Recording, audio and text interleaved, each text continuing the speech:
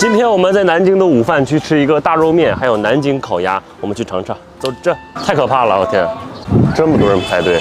那边有一家何家鸭子挺好吃的，这家肥的太肥了，一走那边走向前走，何家鸭。听你的，真难。来南京吃个鸭子真难。要半只烤鸭，再要一个盐水鸭腿。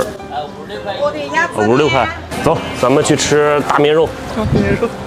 大肉面，啊，大肉面，我还想着叫大片肉面，大面肉片。哇，好香！看着干挑的好吃，干拌的看着色儿就好。哇，这2两，肉干来一点吗？都要。雪菜，这份28。啊，58，又加了个蛋。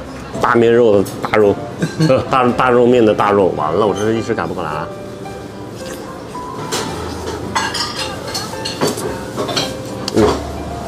好香啊，好香啊，香的转圈圈。它是有嚼劲的，但是酱香贼浓，也是偏甜口的。哇，这面好好看。哦，这面好好看，感觉就是油汪汪的香。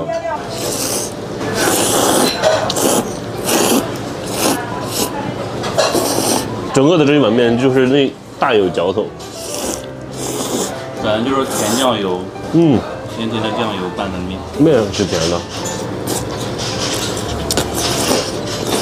走，不想说话。你吃到这个面的时候，你根本就不想说话了。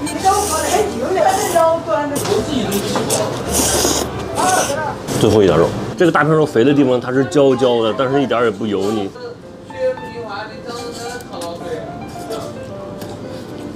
黏糊糊的，你看，底下都是酱汁儿，都是料。它这一碗料能拌一盆面，从汤汁里捞出来的炸弹，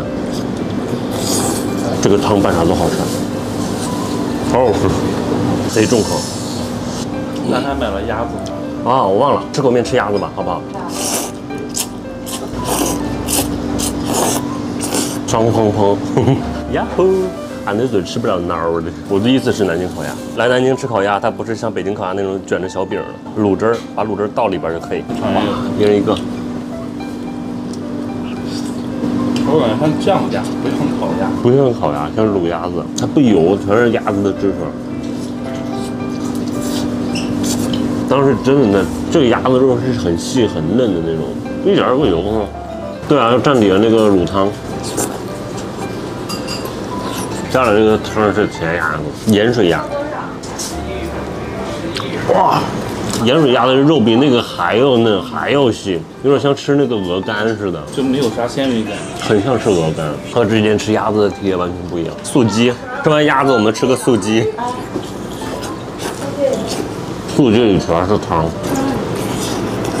吃个素鸡都喝饱了，吃个素鸡把汤都喝饱了，全是窟窿眼儿，窟窿眼儿里边都是汁儿。这个面就是又很北方又很南方的，碗里的一大筷子精华。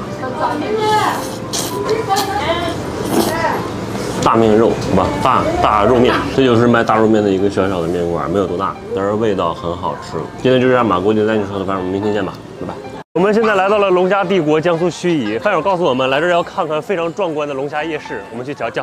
走这，哇哦，你看看，上千人吃龙虾，说2万人一晚上吃了40吨龙虾，哇哦，说这条街都一股龙虾味儿。150-3斤，这是大个的龙虾，150-3斤。这个是准号头。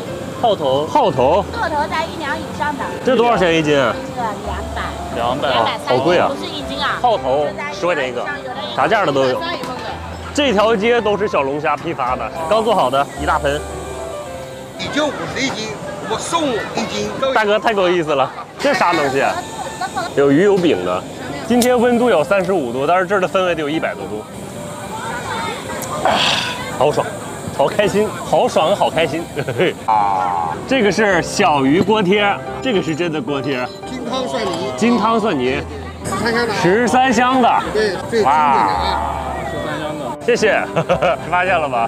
来盱眙这边打招呼，除了这样就是这样，就是小龙虾钳子，好大一只，哇，我把肉都剥掉了，好好吃。哎呦，好慢呢，你等会儿啊，快教我。对，有没有美颜啊？有。它2个爪子是可以吃的，明白吗？费劲。然后它这个是不是？哇，它的好吃是我想转圈圈的好吃，谢谢。到位吗？这个我真学不会啊。13香真的好吃，学会了吗？学废了，学废了。从这儿开背，然后把这个壳揭掉，把这个头摘下来。哎呀，就这样吧，就这样吧。哇，这个肉多不多？龙虾三姐妹，美滋滋。它这个肉大不大？13香的好重口啊！喝口元气森林吧，干杯！好爽！感谢元气森林灭了我的火，气泡特别绵密，清爽又解辣。哇，气泡可足了。果味特别浓郁，我特别喜欢喝这个下黑葡萄的，葡萄味特别浓郁，还原了真实葡萄的味道。夏天到了，又囤了一冰箱，贼爽，搭配着一桌小龙虾绝了。解锁一个龙虾新吃法，用这个大锅贴放点小龙虾，这儿的虾真的很大，淋上蒜蓉。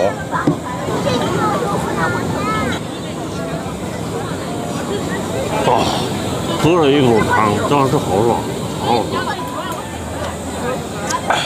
再来一个小龙虾 taco， 呵呵。这样好吃是好吃，就是很费人。拍手。这虾真的好好吃，虾肉又 Q 又弹又甜。反正吃这东西最遗憾的就是跟不上溜，这儿的虾肉好白呀，就是这种干干净净的白。小龙虾拌面，金汤蒜蓉的，精华都在汤里了。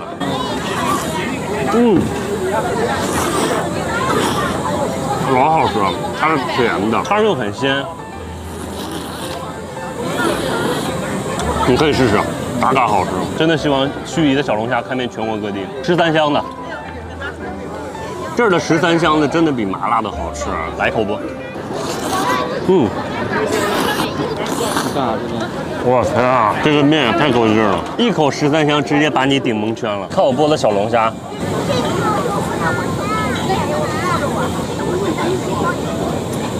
这么吃真的太爽了。这个价钱是少不了它了，冰冰凉凉小宝贝儿，而且还是零糖、零脂、零卡，吃大餐一点没有负罪感，妥妥的夜宵搭子。3个人吃10斤龙虾，在这算啥水平？今天打车500块，吃下500块，又是一个美好的一天。今天就这样吧，规定在你说的，饭友们明天见吧，拜拜。你看你后边人。刚刚起床的时候是5点半，我们现在去吃一个南京的早餐3件套，我去尝尝。就这，真的会有年轻人早起来买早饭吗？要2个麻团乌米饭，甜的还是甜的？咸的还是甜的？完了又碰上这个问题了，黑芝麻和糖呢？我们是一个咸一个甜。对，一个咸的，一个甜的。哇，麻团加乌饭。乌米饭是用叶子煮出来的饭吗？我都打成汁，打成这个汁才好吃。纯炸的，早上起来就轰炸一下。要是新菜加一个叶蛋花还蛮好吃，叶蛋花也是新的要好一点。碳水加碳水。哎呦，好烫，应该是很烫。啊，2个16块钱，加蛋黄呢？20。咱们再去买个汤汤水水，多少钱一束啊3块钱一把。这叫栀子花，对，可香了这东西。香啊！配早饭闻着，能吃吗？这个不能吃啊。全是早餐店，哎，牛肉锅贴是吧？早上起来吃早餐的人还挺多的，时不时的起来一下还行。我们5点就开始了。5点就开始，哇，金黄，只有牛肉的哈，好锅贴，滋啦啦，金黄酥酥的，2块钱一个的牛肉锅贴。咱俩还得去买小甜水，汤圆，红糖汤圆哈，红糖大枣。桂花，南京早餐挺特别的，啥东西都有，而且都甜甜的啊！谢谢我们的早餐，南京早餐3件套，可多好吃的了，一定要早起。特种兵美食小队，现在还可烫了呢，我都不知道那个阿姨她咋拿起来的，啪啪啪，真厉害！麻团乌米饭，这是甜的，贼扎实，贼顶，一口就贼顶。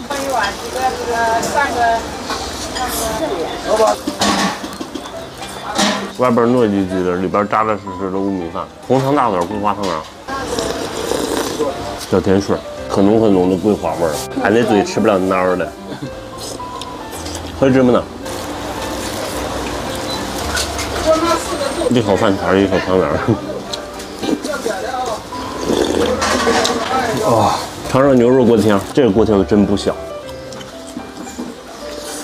哦，好喝，贼好吃。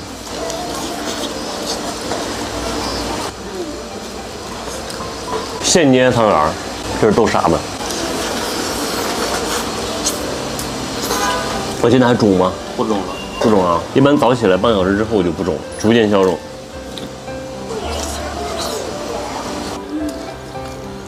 好好吃啊！